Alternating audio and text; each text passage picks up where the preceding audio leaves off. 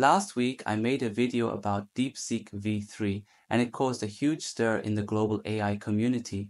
2 days ago, a Chinese DeepSeek released the inference-based large-scale language model Deepseek-R1 as open source. It's said to perform just as well as OpenAI's most accurate inference model, O1.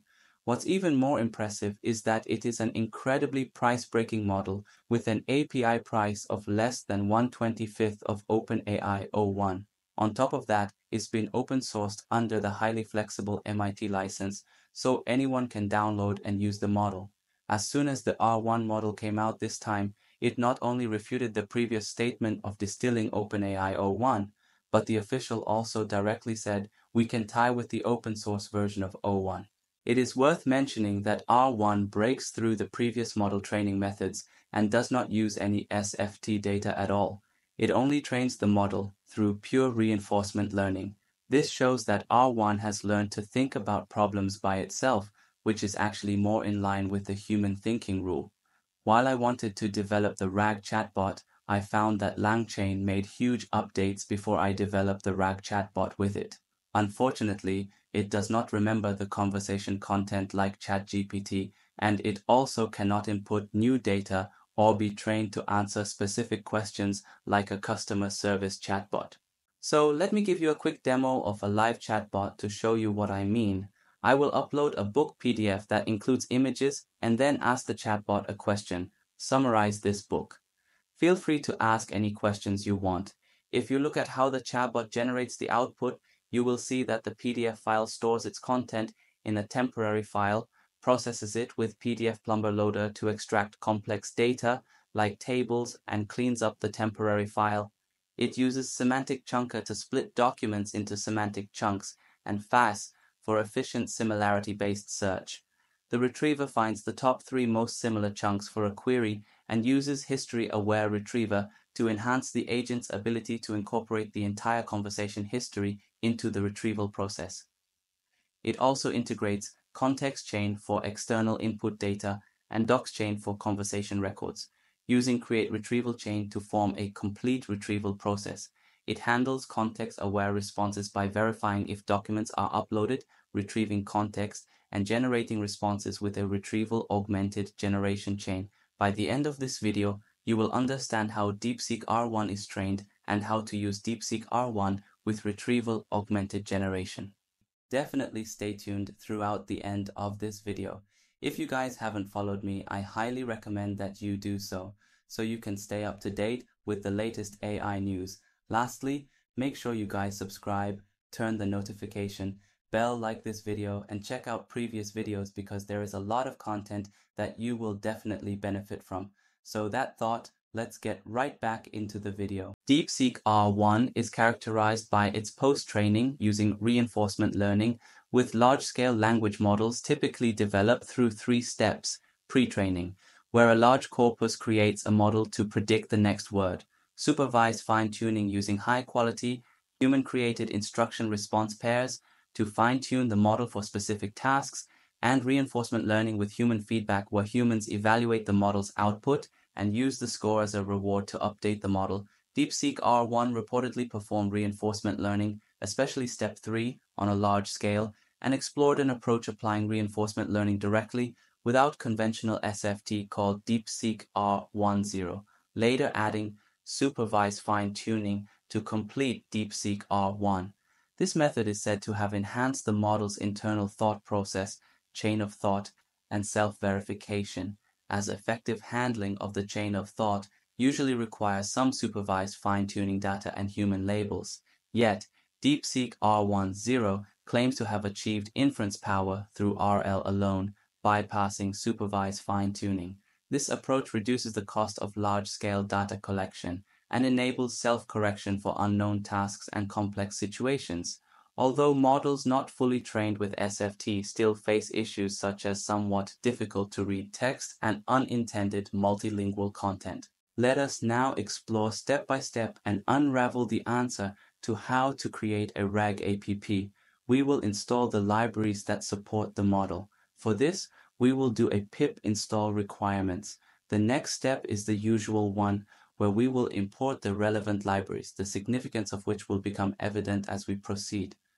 PDF Plumber Loader is a very powerful tool for processing complex structured data such as tables from PDF files. It can extract text, images, tables, fields, etc. SemanticChunker splits text into chunks based on semantic similarity, ensuring that related content stays together in the same chunk, and so on. Please, if you want to know more about the latest Langchain upgrade, where I will explain it in detail, I create a function to handle an uploaded file using a temporary file to store its content. I then process the PDF with PDF Plumber Loader to process complex structured data such as tables from PDF files, ensuring I clean up the temporary file afterwards to keep the system tidy. Finally, I return the extracted data for further use.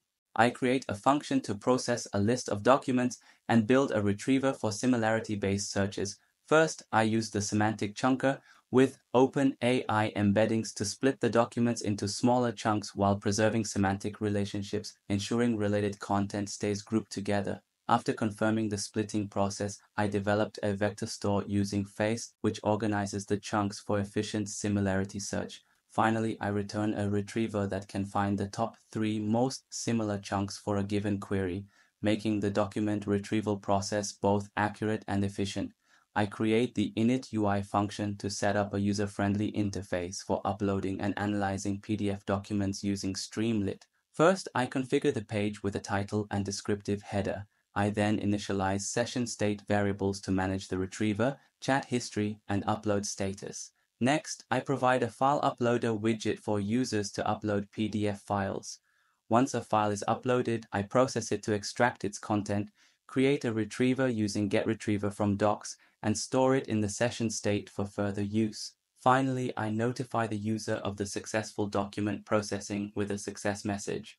I create the getRelatedContext function to improve the retrieval of relevant information in a conversational system. First, I initialize the Ollama model, Deepseek-R1, to process user inputs. Then, I define a prompt template that combines the chat history and user input, instructing the model to generate a search query based on the ongoing conversation. Finally, I use Create History-Aware Retriever to enhance the agent's ability to incorporate the entire conversation history into the retrieval process. In this function, I designed a function that integrates 2 core chains. Context chain, responsible for finding external input data, responsible for finding conversation records. Finally, use Create Retrieval chain to create a chain that can retrieve conversations and external input data, and complete a chain that can allow natural conversations. The conversation record needs to create a list storage by itself, which is chat history the part. In this function, I handle the process of generating a context-aware response for a given query. I start checking if the necessary documents are uploaded. If no documents are uploaded, I return an error. Once the documents are verified, I retrieve a context chain to access relevant information from the uploaded documents. If retrieving the context fails, I return an error. I then create an RAG chain that combines the context with the conversation history and the user's query to generate a response. Finally, I invoke the RAG chain, process the response, and return the generated answer. In this function, I set up and display a chat interface for user interaction. First, I loop through the stored chat history and display both user and AI messages in the chat. Then, I provide an input where the user can type a new question. If the user submits a query, I call the getResponse function to generate an answer, and then I update the chat history with the new message and response. The launch of Deepseek-R1 is a technological breakthrough and a key milestone in AI's democratization. Its open approach is reshaping our view of AI, allowing more people to contribute to its development. Understanding concepts like the retrieval chain and the conversation retrieval chain is crucial for using Langchain. As long as you understand the principles of these 2 chains, you can not only know the operating principles behind customer service chatbots made with language models, but also enable us to do similar applications.